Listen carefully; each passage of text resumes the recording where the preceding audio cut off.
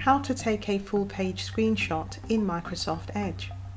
Firstly, open up Microsoft Edge and go to the website where you want to take the screenshot of. Now, in the toolbar up here towards the right, click on this icon here called Web Capture. Now, if you don't have this icon in your toolbar, it may just be because it's been hidden from the toolbar. So let me show you what I mean. First of all, I'm going to right click and I'm going to hide from toolbar.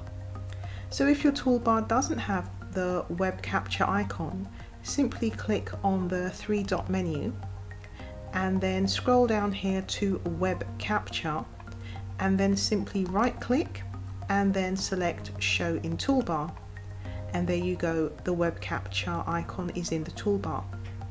So next thing to do is click on the icon. And then you want to capture the full page, so select full page. And as you can see, the screenshot capture has jumped to the foreground.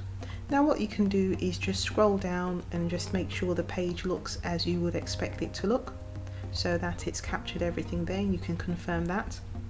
Now you'll note up here you've got some editing options, so you could select draw for example, and then in the little arrow drop down you can change the color of the line. Let's say you maybe want a blue color, and you can also change the thickness as well.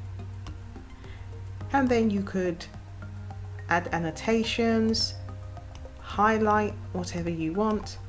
Once you're happy with your edits, just click on the little save icon here and the screenshot has been saved. Next thing you can do is click open file, and as you can see, this is the screenshot that you took and just saved. And then once you're happy with everything, you can just click the close X button. And that is how you take a full page screenshot in Microsoft Edge. Thanks for watching, see you next time.